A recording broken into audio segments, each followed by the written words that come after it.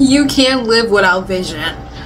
Proverbs 29:18. It says, where there's no vision, people perish. Perish means die, okay? The Bible says very clearly that we will die without vision. Vision keeps you alive. It takes you where you long to be. Way back in Genesis, God told Abraham to go outside and look at the stars. For as many stars you can see, that's how many descendants you're going to have. That's in Genesis 15. God wanted Abraham to visualize it.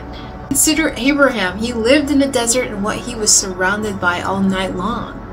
The stars. God knew it wasn't enough for Abraham to just hear about his future, but to also visualize it. He also needed to see where he is heading. He was literally surrounded by vision, and he became what he beheld. And just like Abraham, you need to do the same thing as well. Create your own vision board with the Lord.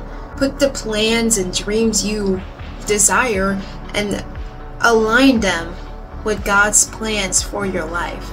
Stick it up somewhere in your room. Have it as an encouragement to where you long to be, to enjoy the work that God wants you to get done.